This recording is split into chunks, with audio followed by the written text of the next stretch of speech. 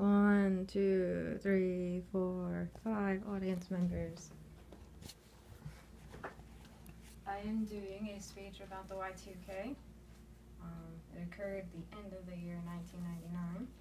And emergencies do not happen to those who are prepared. And preparations were the biggest part of the Y2K bug. And my father would know that personally, since he is a first responder.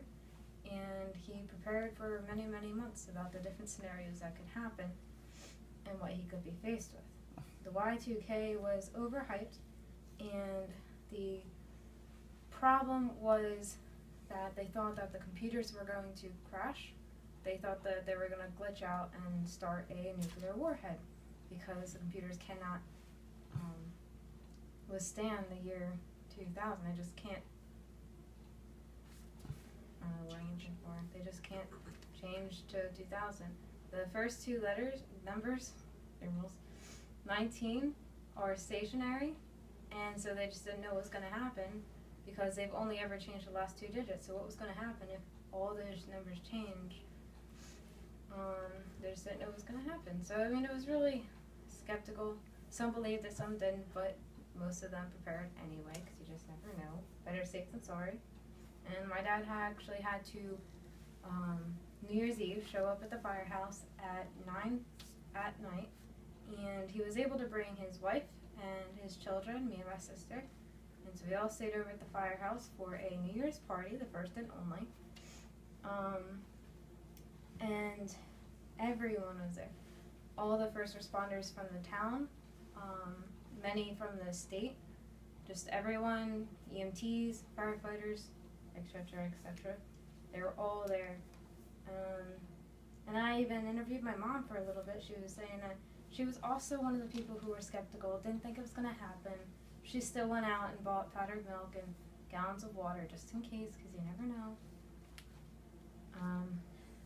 And she thought that the New Year's party that the firehouse held was a brilliant idea, because she was with her husband. She knew he was safe. She was with her children. She didn't have to, worry about them. And my dad also thought the same. I mean, he didn't have to go out on a call and leave his wife behind. She was right there next to him.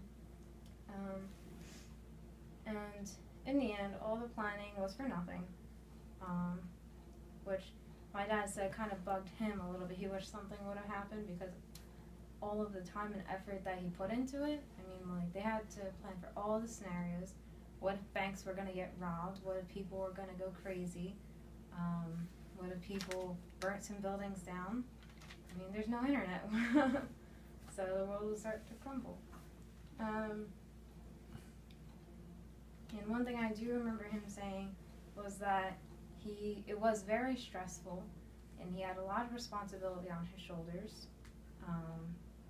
So I mean, he felt like he had everybody's eyes on him, and that if anything went wrong, he had to fix it with him and his buddies. And then after 12 o'clock midnight hit, everybody, got a little bit relieved. People were able to go home. Some people stayed around for games and a little bit of alcohol after they were told everything was okay. And the joke's all on us. 10 years later, and we still have canned fruit and veggies in the pantry. So that is it.